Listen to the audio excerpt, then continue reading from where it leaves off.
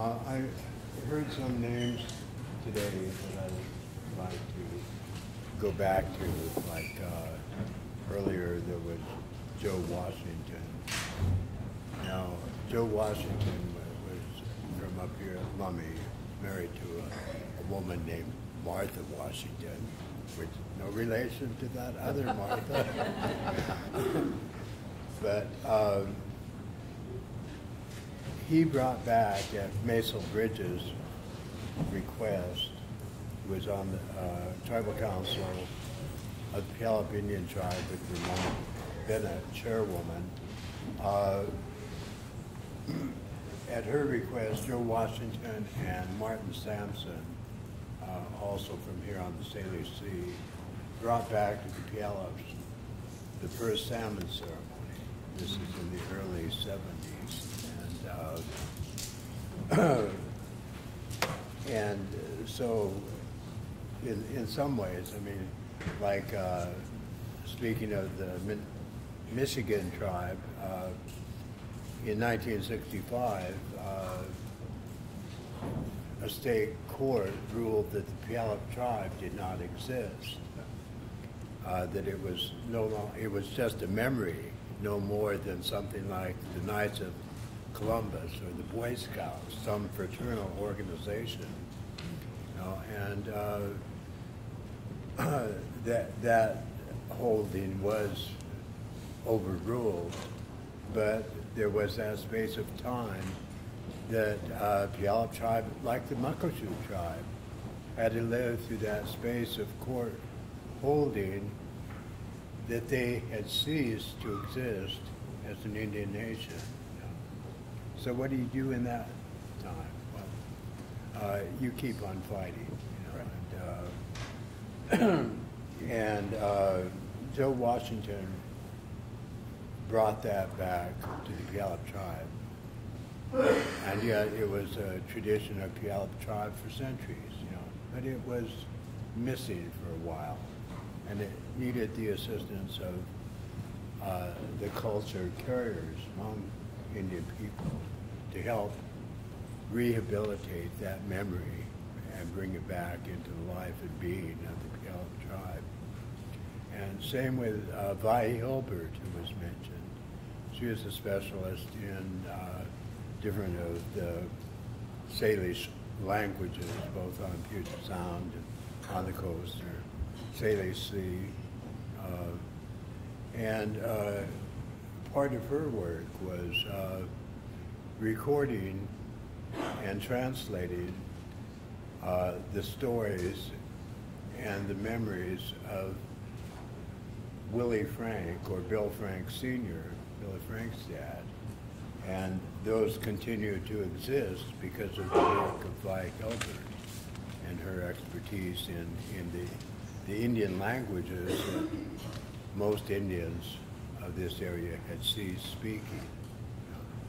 And yet there is a vibrant language program in most Western Washington tribes today through the work of the different tribes, and partly aided even by the gaming income that has come to the tribes. I mean, Muckleshoot ruled not to exist. They have one of them.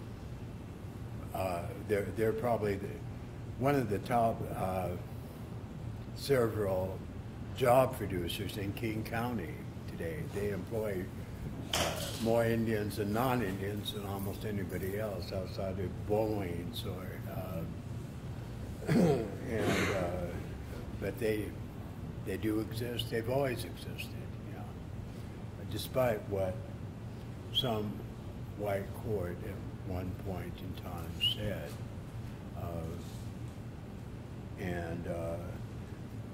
On Standing Rock, I mean, so some of the most encouraging things to me is to hear by YouTube and by the various cyberspace communications, the young voices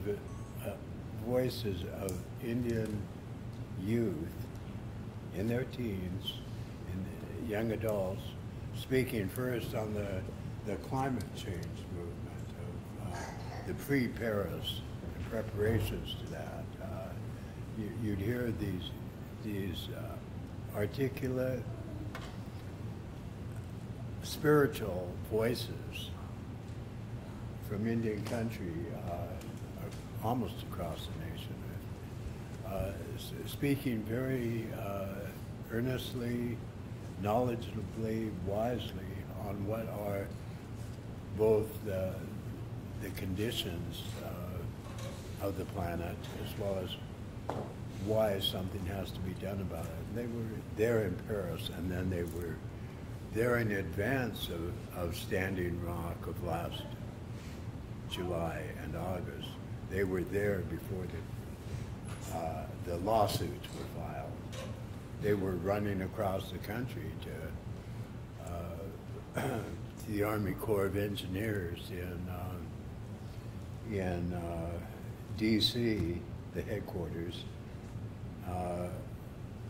and then they came to the camp, the Sacred Stone camp. They came together, but some of the most moving voices that you heard of the past 3, 4, 5 years are these young Indian voices in their teens. You take the time to listen to them.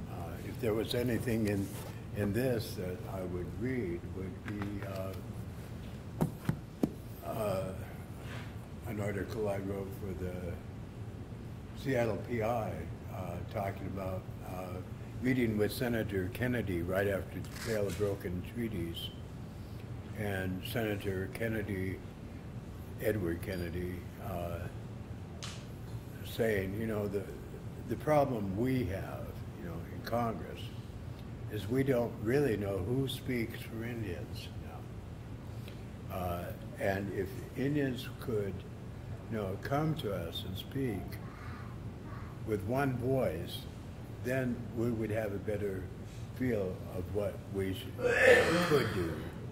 Not necessarily what we should do, but what we could do. And I told him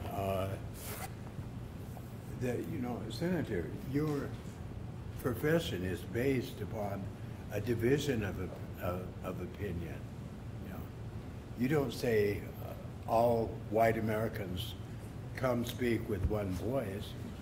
You divide yourselves into Republicans and Democrats. You know? And really what you have to go to is the merit of the proposition, you know, and not expect or demand something that has never been and never will be, you know. But toward the end of that, I had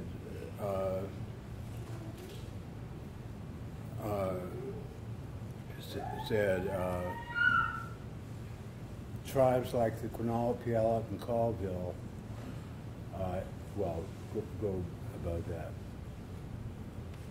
Fortunately, many tribes have rejected the sterile conditioning of uniform, controlled political thoughts and have reverted to their former standards of self-government. Tribes like the Quinault, Puyallup, and Colville have recognized again that official position is but an instrument of service to their Indian communities. They do not fear new ideas and creative thought evolving among their own members, but invite their contribution to the good of the people. Their governments have sent their elderly and their young students to Washington, D.C. without reluctance of saying, they speak for us and Indian aspirations. They are proud to invite others into their school programs for their youngest Indian children and don't want anyone to deny that they represent Indian people. And so I'm saying, listen to all those voices, you know. Draw forth what is valued in them. Draw forth from the spiritual content that most of them carry. And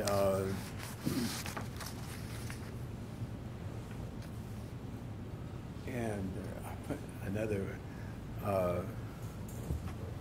name, Clyde Boyer. In 1963, I met both Vine Delory and Clyde Boyer well, Clyde first in Utah, but Vine in Denver. And then within 2 years, I and Vine were riding across the country from Denver to Washington, D.C. for him to become executive director of NCAI and I to be his research assistant. And so there was, in his car, going through the country, but stopping back to some of the places of his earlier life, the Tri-Cities, Rock Island,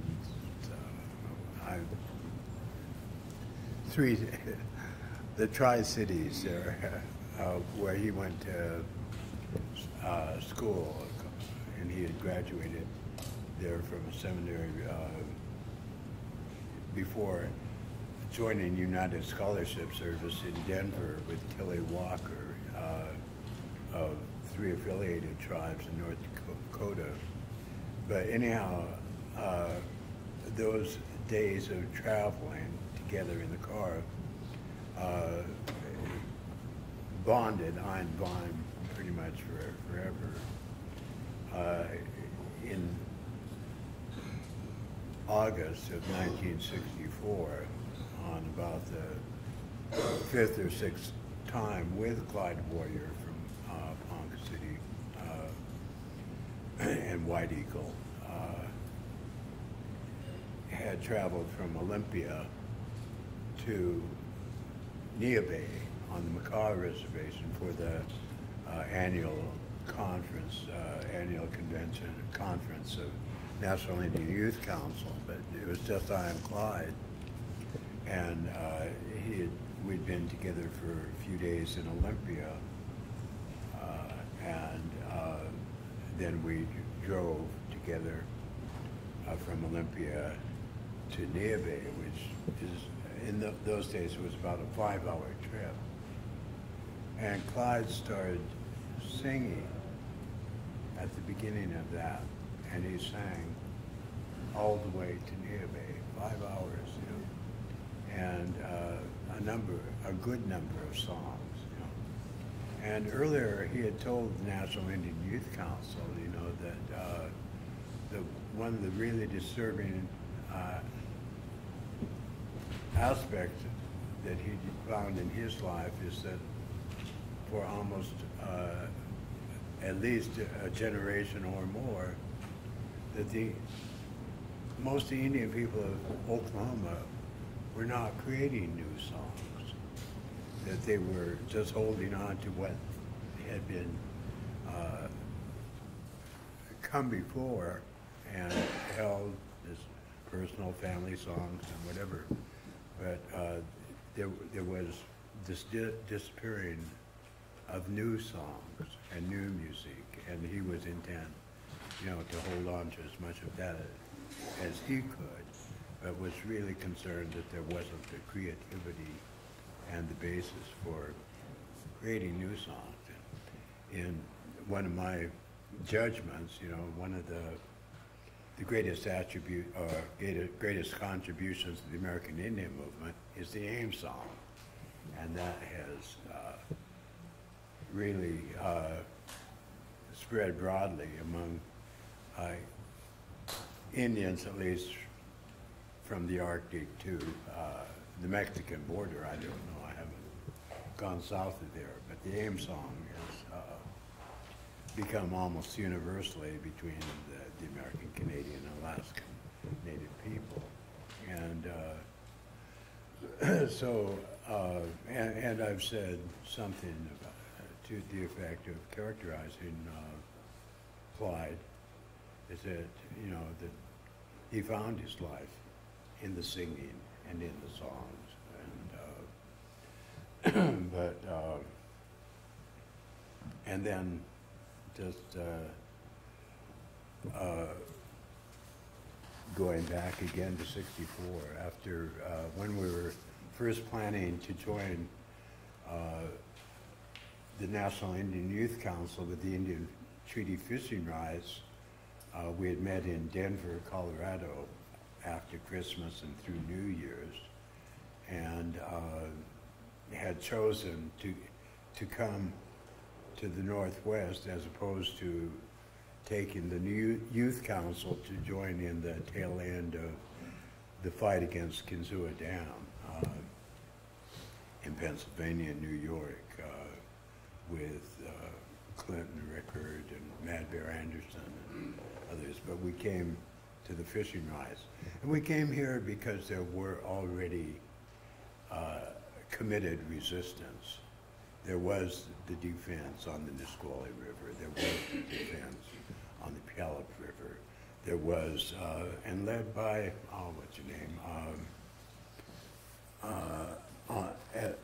There was a woman, 65-year woman, chairwoman of Muckleshoot at that time.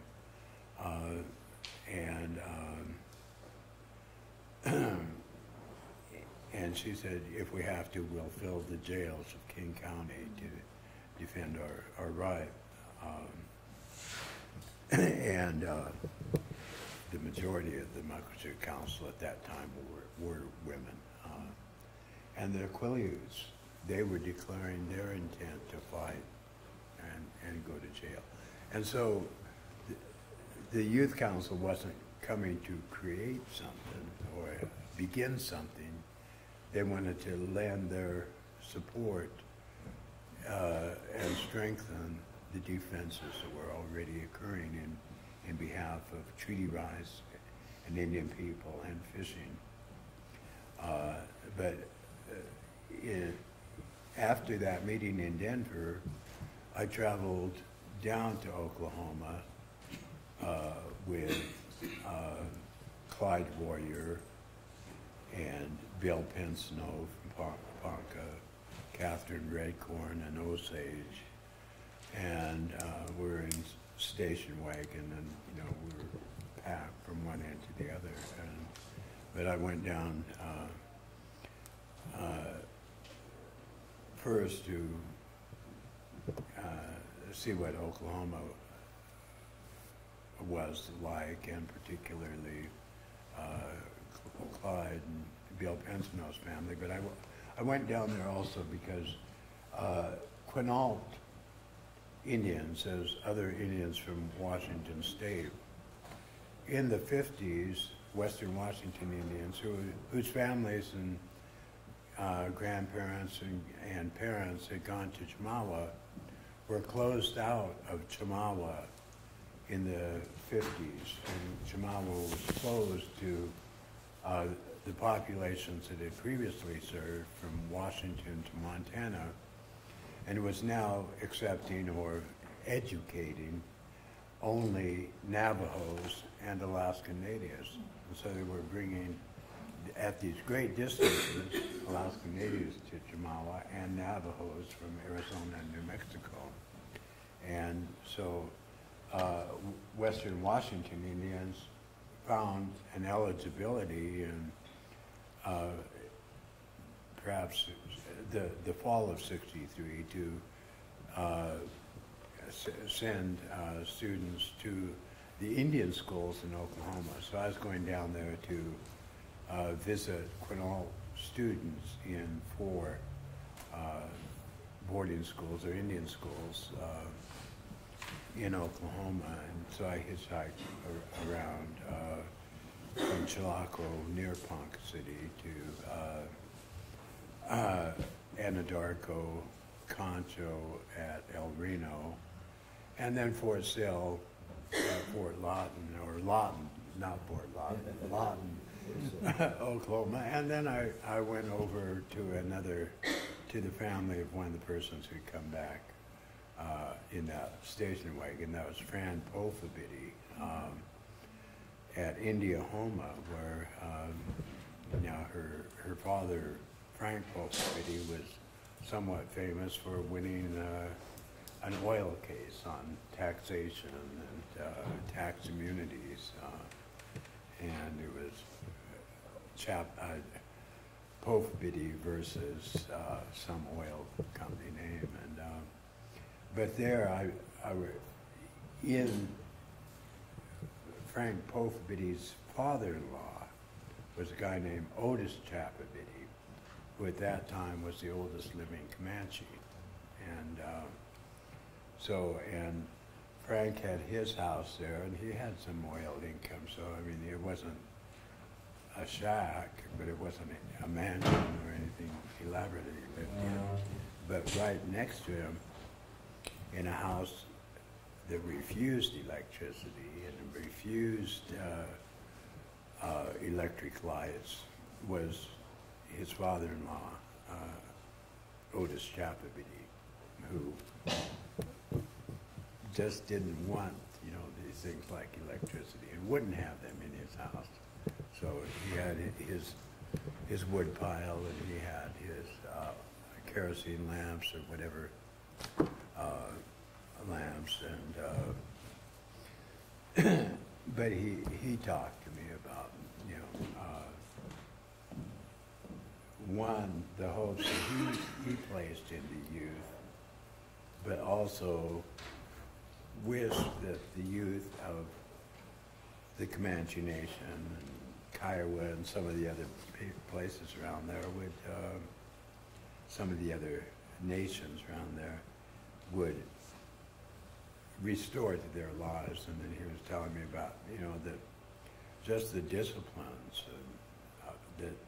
that he'd gone through as a young boy.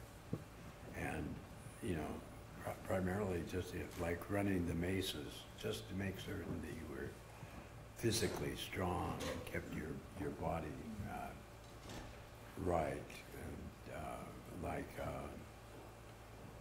and go through the ceremonies of keep your body pure and your mind pure. But anyhow, just sitting next to a Comanche, and I've had LaDonna Harris on the other side.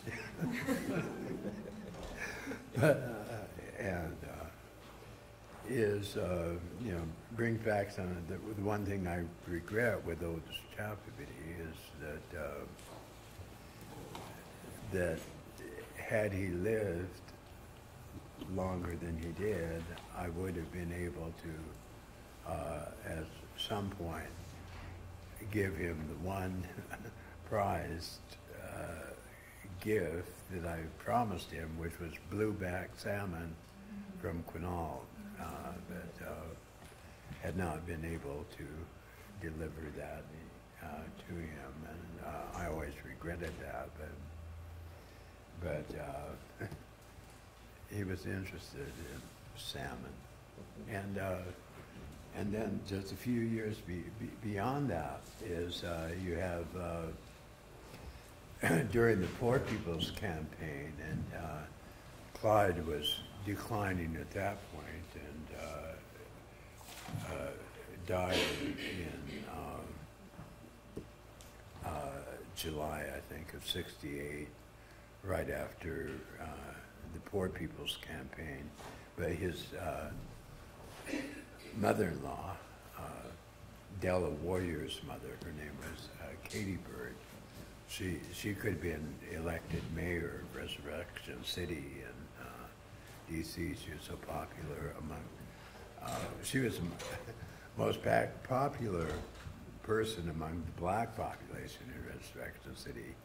Some of the lesser popular ones were the fighting Jesse Jackson and what's his name, Williams, who fought to be mayor. They contested each other. But Katie Bird was beloved by the Puerto Ricans, the whites, the blacks, the Chicanos, and they were all willing to be runners for her nightly bootleggers produce up on 14th and U Street. And she didn't have to pay for it.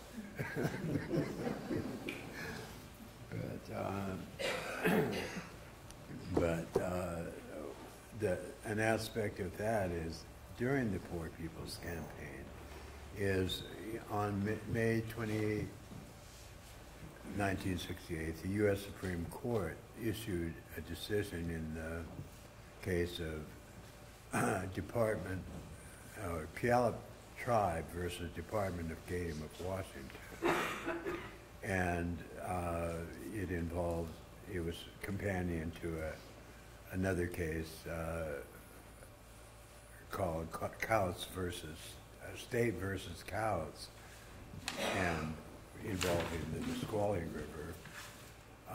And the decision went against the tribes, and it pretty much put the state of Washington in total control for regulating tribal fisheries, at least off-reservation fisheries. But there are two. You had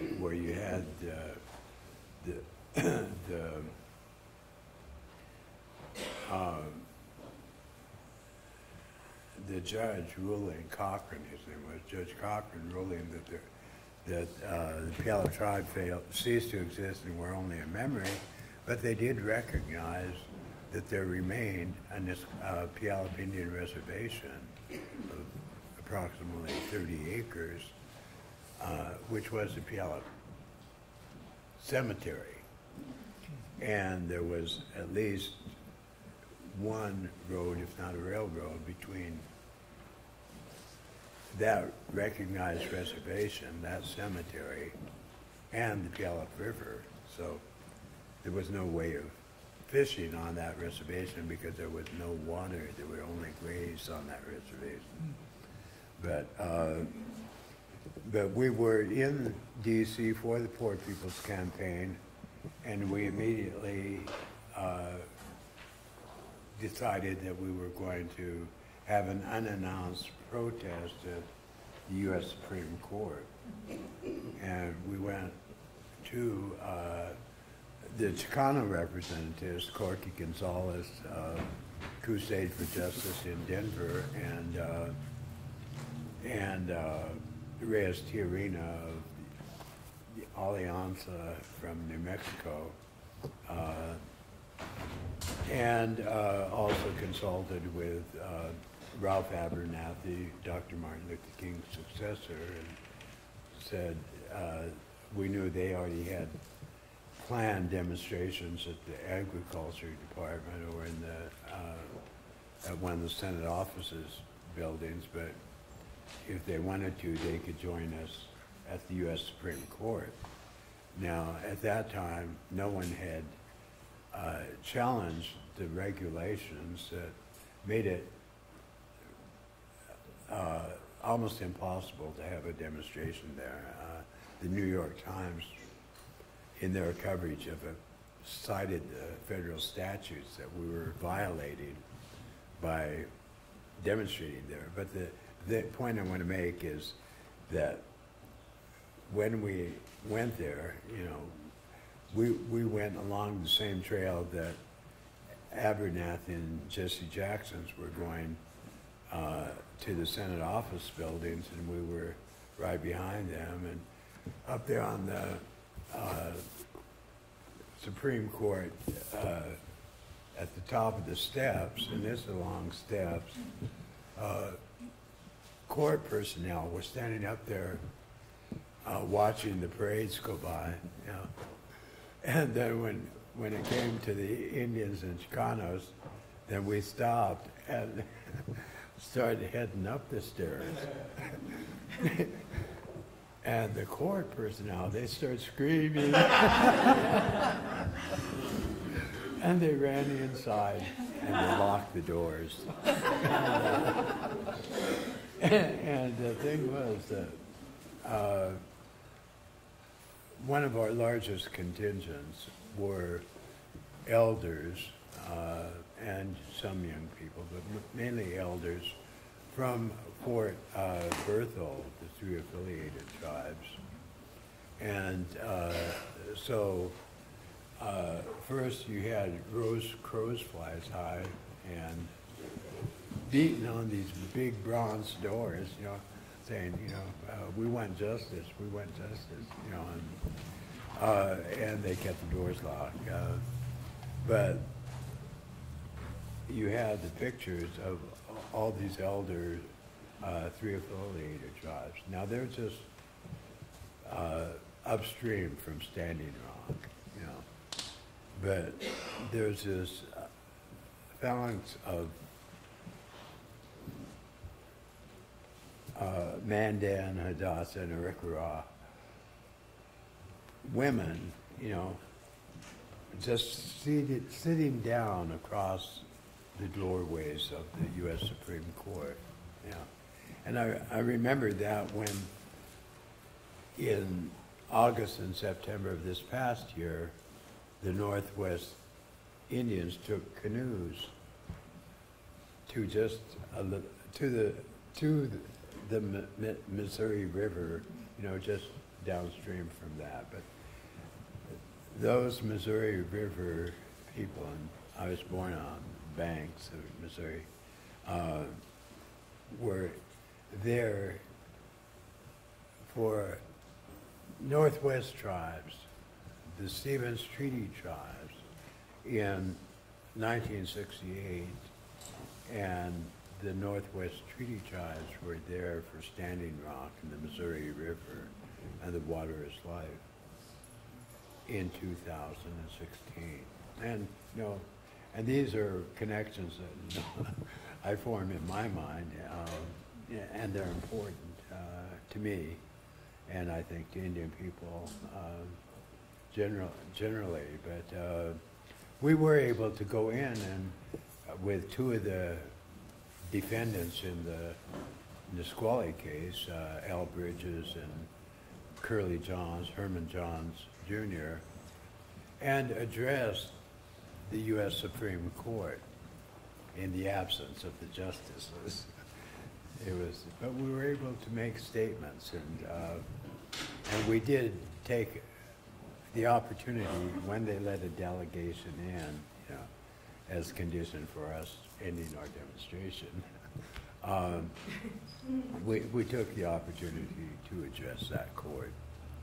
And in his biography by Juan Williams, Thurgood Marshall, in about 1994, 1995, somewhere, 1996, whenever that was published, was still remembering that demonstration and speaking against about it. You know,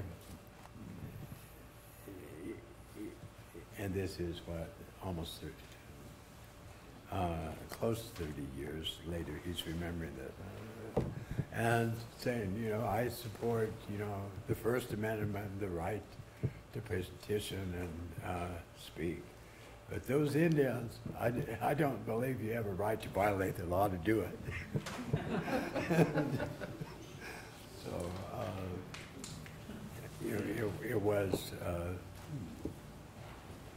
and it also laid the way, in part, for, I mean, Ralph Johnson, a law professor from University of Washington, he quickly wrote a law article called Error in the Supreme Court or something, and wrote how the Supreme Court had got that wrong. But also the Puyallup case went back to the Supreme Court two more times, and called the Puyallup Trilogy, and the same justices ended up saying this case should never have been in the state courts in the first place, because the Puyallups have sovereign immunity and should not have been subject to this lawsuit. You know, and it became a major sovereign immunity case used across the country after 1977, but more or less complete abandonment of that decision, that first Puyallup decision that we had protested then, and that was pretty much put into another totally different framework by the Bolt decision, which the U.S. Supreme Court then upheld in July of 1979. Now, quickly, if I go back to the consultation issue, I went more to songs than to colonialism. But that was one area where, other than the prohibitions against Indian religious practices, ceremonies, and even songs. Well, one other name I want to go back to is, and my own youth, is Joe Hilaire, another Lummi who was one of my teachers, starting when I'd be 13, 14, and probably along with Hannah Bochup, granddaughter of Chief Tehola Quinals, who was living in Niabe on the Makah Reservation, were strong influences on me earlier. But Joe gained his world renown when he was at the 1961-62 World's Fair in Seattle, which now that's 50, 60, 55 years ago or so, but before that, I spent my first time with Joe Hilaire scooting up, me on my knees and my knee pads, and Joe on his rump scooting down strawberry rows, picking strawberries. And I mean, he was famous among the Indian tribes here in the Western Washington, but he didn't yet have his great public acclaim in the white news media or world news media. And so, we'd be talking,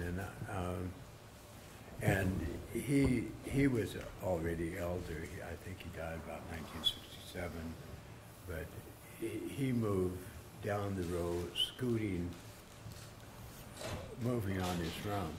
I'd be on my knees, picking the berries. But his wife, which was his second wife, Lena Hilaire, I think he may have been her seventh husband. But she was straw boss, so she was in charge of everyone in the fields, and that included a lot of British Columbia Indians who were trucked down, came in these big trucks on the back with their belongings, which is something that started occurring as soon as there were automobiles.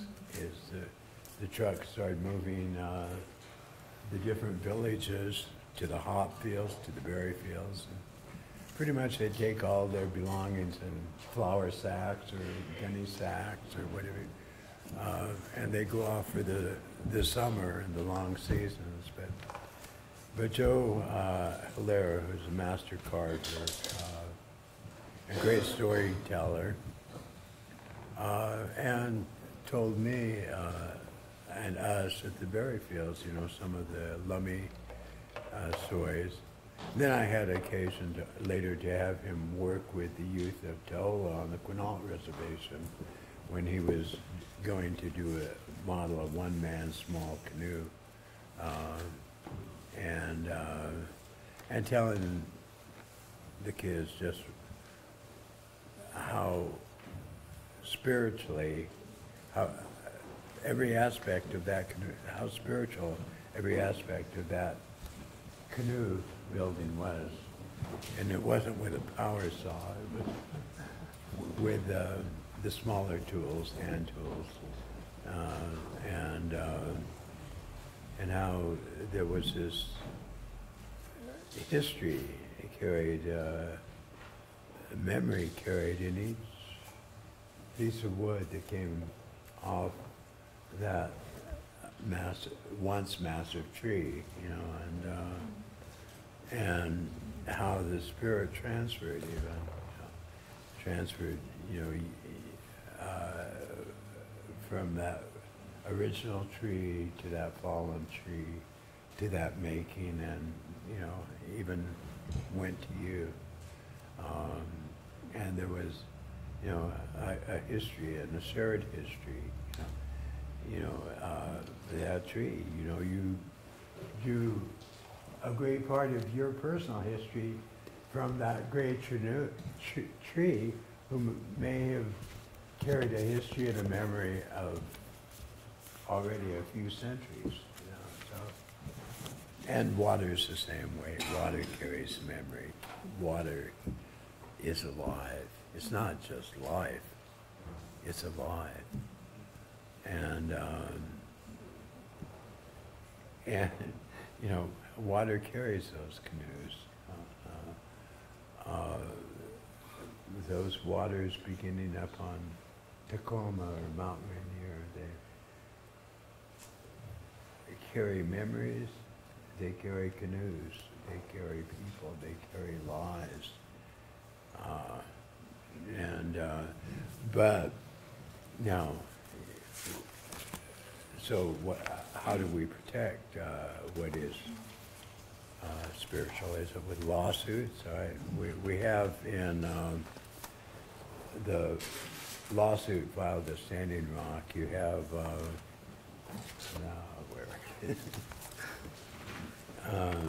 where's the one that has this? Okay. Yeah, you have there, and this is where I started the consultation. What was the name of my talk? No, I haven't got to yet. Consultation, Colonialism's Last Perfect Pitch for Oppression. Well, you know, there was two decisions by Judge Boasberg in that lawsuit. The first one came to a point of, well, indicated that the tribes haven't asked for protection against any possible oil spills. That's not the issue before this court. The issue before this court, seeking restraining order, is that the Army Corps and the corporation have failed in their obligations to provide consultation or to consult with the tribes under various statutes, going back to the Historic Places Preservation Act of '65 as amended, and going through several federal statutes, and with some mention of the American Indian Religious Freedom Act and the Religious Freedom Restoration Act. But it's a 56-page decision, and a good part of it is a record of how many times the Army Corps and the DAPL, Dakota Access Pipeline, has contacted the Standing Rock tribe to carry out these consultation activities, these activities of identifying sacred sites and pointing out what is there to be disturbed or not to be disturbed. But anyhow, it goes through 50 to 80 instances of failures of the Standing Rock tribe to respond to consultations or guidance requests, you know. And the problem there is every time that the tribe might have had the tribe responded in every instance instantly, it would have only speeded the process for that pipeline to cross that river. Because, you know, as in the second or later decision, when he points out that, you know, the DAPL was very accommodating. It even modified the routes, you know, when there was something sacred identified. But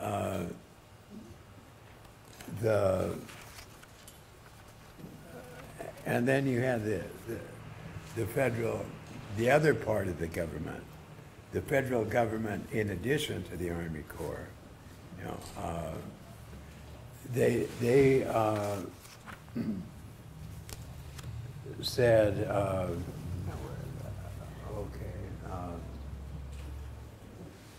when they, starting in, when they first said, well, will you make a voluntary stop of moving the pipeline?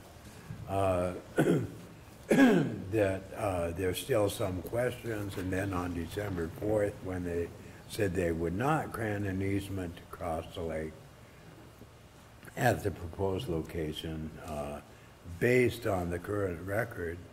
Now, in that, their statement, in their series of statements, which is not the Army Corps, but the Assistant Army Secretary, plus Attorney General Lynch and Secretary of Interior Jewell, no one, you can't find in any of their statements, you know, the ones who were the good guys in the federal government, you can find no use of the words sacred, religious, religion, spiritual, spirituality, cultural, or culturally, nor worship in any form.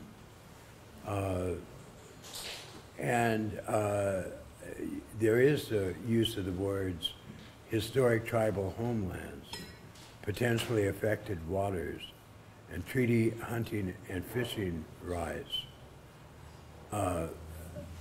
Those are mentioned, but they're followed by this statement, which is made in essentially all of their hold-off decisions and their final we won't grant the easement statement of December 4th. They say the Assistant Secretary of the Department of the Army's Assistant Secretary says again, I want to be clear that this decision does not alter the Army's position that the Corps' prior reviews and actions have comported with legal requirements. In other words, they did everything they were supposed to do on consultation. It had only been the tribe's failure.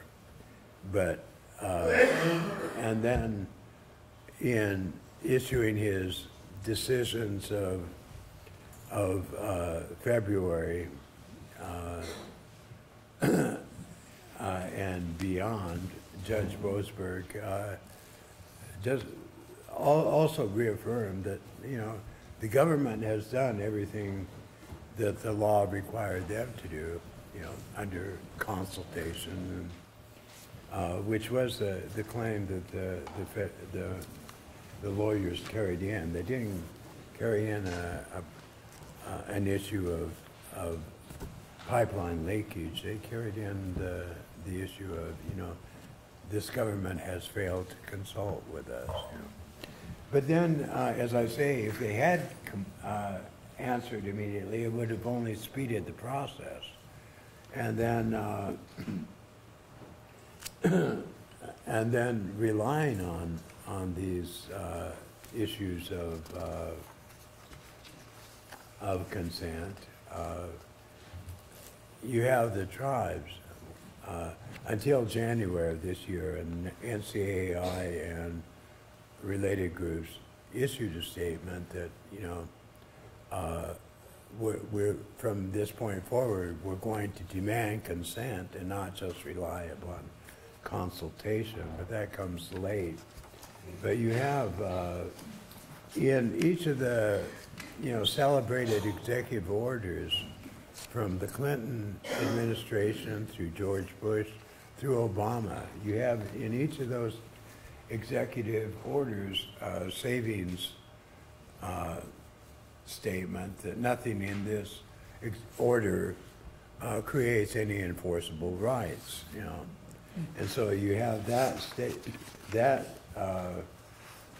carrying through the executive order on government-to-government relations. You have it in the executive order on consultation with Indian tribes. You have it in sacred sites executive order.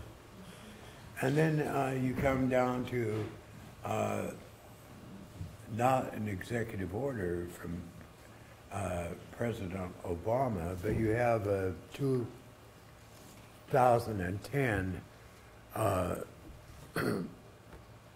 memorandum that follows on to the acceptance by the United States of the United Nations Declaration on the Rights of the Indigenous Peoples. You have in there, you have Article 31 that indicates that before there is disturbance or in certain actions affecting Indian nations requires their consent. Okay. And in that, you have that memorandum, which the United States, Canada, and maybe Australia voted against the declaration in 2007 when it was adopted by the United Nations, and subsequently, like in 2010 with the Obama memorandum, then you have, we accept this. The United States is bound by, sees itself bound or required to comply with the Declaration of Human Rights, of Rights of Indigenous People. But you have in that memorandum that the United States regards the term consent to mean meaningful consultation and not necessarily agreement with the tribes. And so you have a non-acceptance of that consent provision, and at some time you'll be free to read what I have to say about the history of consent in all these laws affecting Indians, but I've gone way beyond my time. But you have, again, even this year, then you have the Pope saying, indigenous people must be given consent under the Article 31 of the, but this is more than, the United States did. The United States has really said, we still won't go with consent. And in Standing Rock's own claim, which is sort of an international standard, is they said one of their uses of consent in their lawsuit was, we don't consent to being sued. We do not consent to any waiver of our sovereignty to be sued by anybody else. But that's one of the problems of the international law, is that you can't take the United States into certain international forums or courts without their consent, you know. And we can play it down to these lower levels for ourselves, but then it's more difficult to say that you can't recognize that principle for the United States in The Hague or in the Organization of American States. If you're saying that that's the one doctrine that protects us is sovereign immunity and no non-consent to consent to waiver, then it's more difficult to say that it should become compulsory that you can act to protect through judicial measures in different courts and forums. I will just the first Sioux Treaty with the United States was 1805, and in that there is a grant to the United States of full power and sovereignty over an 18 mile by 40 mile tract on the Mississippi River, just downstream from what's today St. Paul, Minneapolis. It's a grant of full power and sovereignty from the tribes to the United States, which is one of the stronger constructions of reserved rights and a grant of rights to the United States from the base of rights already held by the Indian nations. But, to me, that's material to what are the treaty rights of the Sioux on the Missouri, and particularly under the 1851 Treaty of Laramie, where it starts out saying that one, it but reserves the great Sioux nation without prejudicing claims to any other rights outside the Great Sioux Reservation, which is massive already without the unceded territories. And then it also starts out with the United States themselves, meaning all numbered states, bind themselves to protect the Indian nations from any depredations by citizens of the United States. And but there were really no 1851 treaty rights asserted by Standing Rock, or even by Cheyenne River, or by Pine Ridge and Rosebud and Lord Brule in the 4 different lawsuits filed. And but there are things in that 1851 treaty. And the other thing on the second Boasberg decision was a reading of Indian religious rights under those line of statutes, plus the American Indian Religious Freedom Act and the Religious Freedom Restoration Act.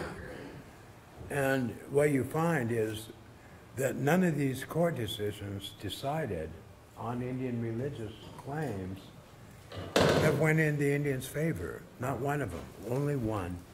And that's under a separate statute.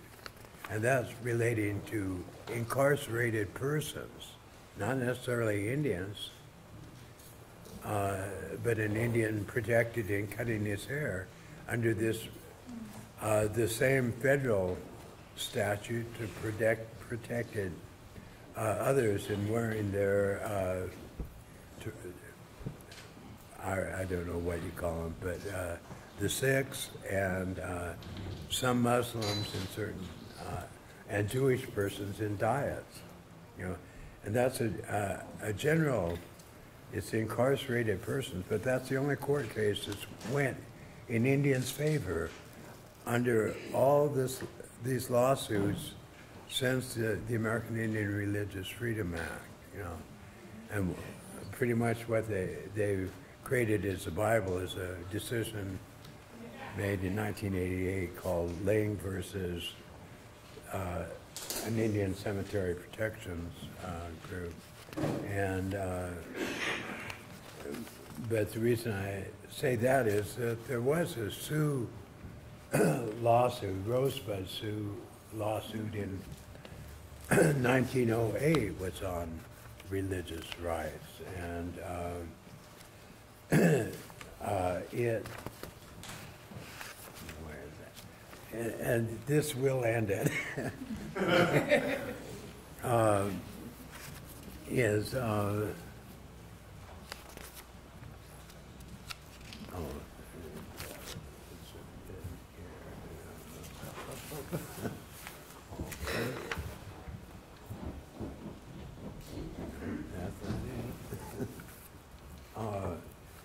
but it's where it's called Quick Bear versus Lep, and their Rosebud Sioux filed suit against the United States to discontinue and bar the use of treaty funds, Sioux treaty funds and Sioux tribal funds to pay the Catholic Church to school Indian children in South Dakota. And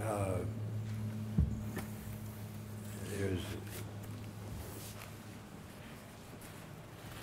2 lines in it that, which are basically the Sioux lost that, you know, and it said because this is not a violation. Well, the Sioux claimed it was a violation of the First Amendment, the Establishment Clause, barring the creation or support of any religion. And the Supreme Court said, well, no, because these aren't public funds, these are tribal funds, and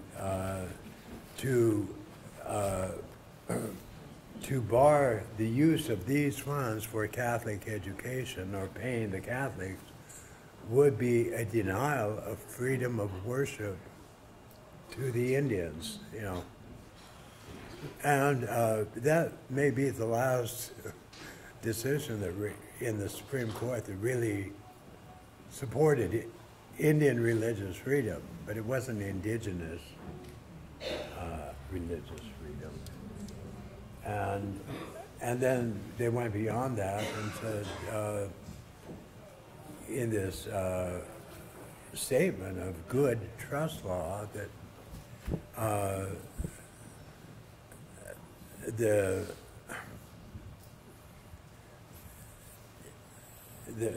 holder, the beneficiary cannot be denied by implied power. Oh, it's a great phrase, and I can't find it here. You printed it out, I know you did.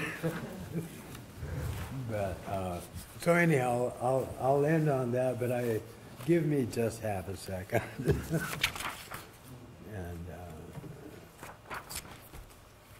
that is not it. That's not it. That's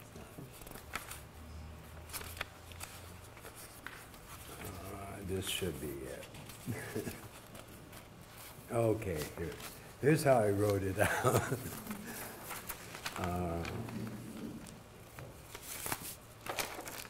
Let's see, prohibiting, in fact, the national history had become one of overt suppression and near absolute prohibition of Indian religions, rituals, and expression of beliefs.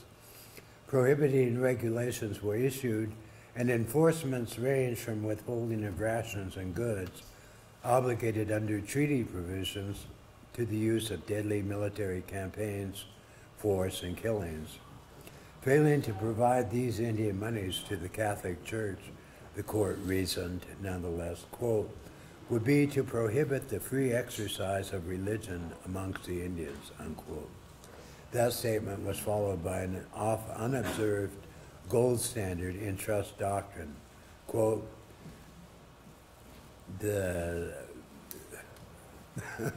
how do you say, pronounce it? Gabe. CESTUIS, QUE, trust and meaning the beneficiaries cannot be deprived of their rights by the trustee, United States, in the exercise of power implied. In other words, the U.S. should not either by implication or directly be able to deny the trustee of their rights, which is exactly what they were doing there. Okay, that is it.